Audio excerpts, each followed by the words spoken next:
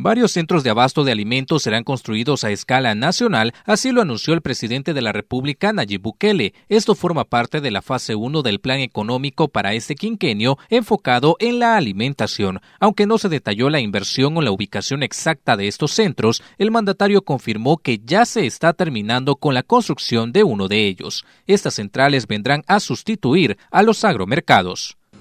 Pero ya estamos terminando la primera central de abastos, que se está construyendo donde eran las instalaciones del ex Citrams. Y lo que se quiere es ir construyendo varias centrales de abastos en todo el país que van a ser administradas por privados, tanto la administración global como los comerciantes internos de cada una de las centrales de abastos.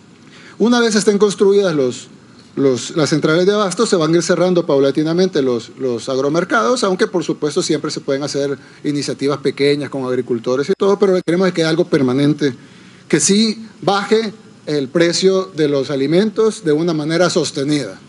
También se refirió a la eliminación por 10 años de los aranceles a 116 productos, incluidos la canasta básica ampliada. Además, se incluirán otros insumos como una forma de apoyar a los productores. Eso incluye, por supuesto, carne, huevo, leche, frijoles, arroz, maíz, tomates, papas, todo lo que casi todas las cosas. Se van a quitar también los aranceles a los alimentos para animales, a los alimentos para animales de acuario, a los alimentos para aves, al forraje, al fertilizante, que son los abonos con nitratos y fosfatos, al abono, a los insecticidas, al herbicida y a los fertilizantes en general.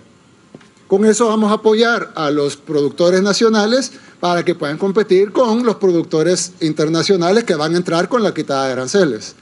Estas declaraciones fueron brindadas durante la inauguración del Centro de Datos Comercial DataTrust, que brindará servicios de nube pública y privada, además de sistemas híbridos también para el sector público y privado, áreas para oficinas, entre otros servicios. La inversión de este primer edificio fue de $30 millones y esperan expandirlo a un plantel tecnológico en Ciudad Arce, La Libertad. Esta es la piedra angular de este parque tecnológico que se estará desarrollando en estas 13 hectáreas que están frente a nosotros, en la cual vamos a desarrollar 7 edificios adicionales multiniveles, 44,000 metros cuadrados para poder albergar empresas tecnológicas, call centers, data centers, desarrolladores de software, coding, en fin, un ecosistema digital muy atractivo para jóvenes y para inversionistas extranjeros.